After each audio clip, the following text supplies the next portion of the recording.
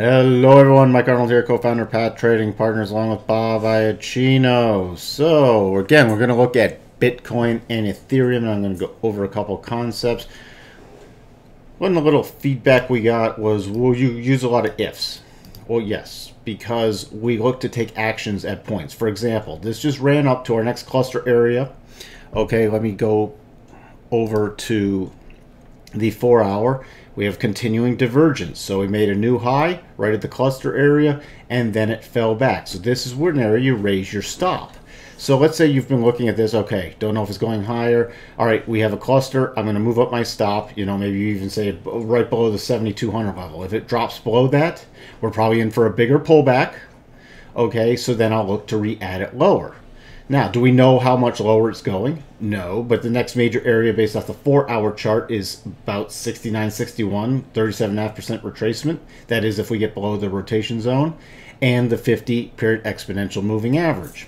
The next major area below that, and we're just looking at the 4 hour chart right now, is this 62.5% retracement with the flat 200, right around 6,500. We'll round up 64.78, 6,500. That's roughly where the 200 is. Now, if we switch over to the daily time frame, we can see where those levels are. So right now, I'd really be focusing on watching this 8 based off the daily chart, and which is just above this 37.5% retracement. I'd really be focusing in on the 7,000 area right in here. Then if we break through there, based off just pure price action, we had all this resistance. See over here all the way to the left, resistance in here, resistance in here. That's the key support, also at the bottom of the rotation zone.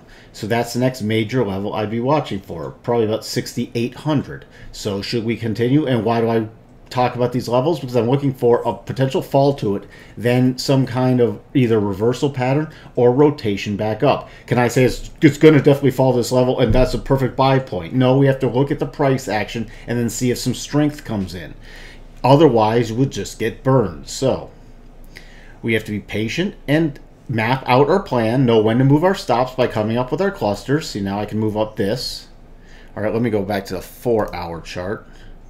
Really, with this big a correction, I'm going to take this all the way, both these levels up over here, and we're going to see what the next major areas are to be watching for.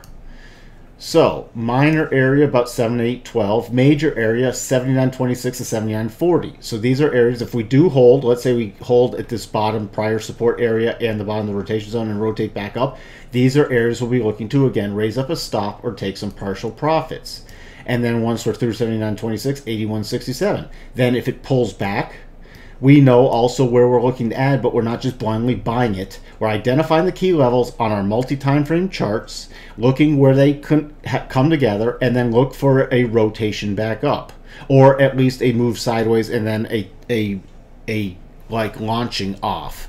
So what does a rotation back up? This was a rotation, so it moved a bit sideways. 8 came up, rotated back up, spiked to our key levels, could not hold at those levels and pulling back, so at least you move up a stop. Or if you added here, you at least, okay, I did an aggressive add here. Maybe I'll just scratch it out at break even and then wait for the bigger pullback and try another add in the future. So switching over to Ethereum. We're watching for these key levels. Again, lower and strong rotations back up, although you have to be cautious when the rotation zone is against you, because like this rotation back up, slammed right in the rotation zone, sold off. So it's better to wait till it gets above the rotation zone and then catches back on if the rotation zone is against you. So first level 463, pausing there, slight recovery, back to the first cross rotation zone, then coming back down, dipping down, but then closing. Look at how this level held multiple times, and then the 8 caught up, it spiked in the rotation zone and then sold down. Can update the levels to the next levels down, because you got a nice pause here. Look at this, 444, pretty much dead stop on it, dipped a little below. Right now it's just trading at that level. If we get through there, 436 is the next key area down below that. Now, on a rally, you have this prior support little ledge and the 8 becoming resistance. So if you, let's say you did an aggressive buy down here. Let's say you guys had a some kind of buy signal. So what would we be looking for? Well, we'd be looking for a first target around 458 to 460 to either take some profits or at least move up a stop. So if we're doing an aggressive buy here, we wouldn't just let it come up here and then rotate back down. We'd at least move up our stop, so we're reducing our risk, or maybe moving our stop to break even.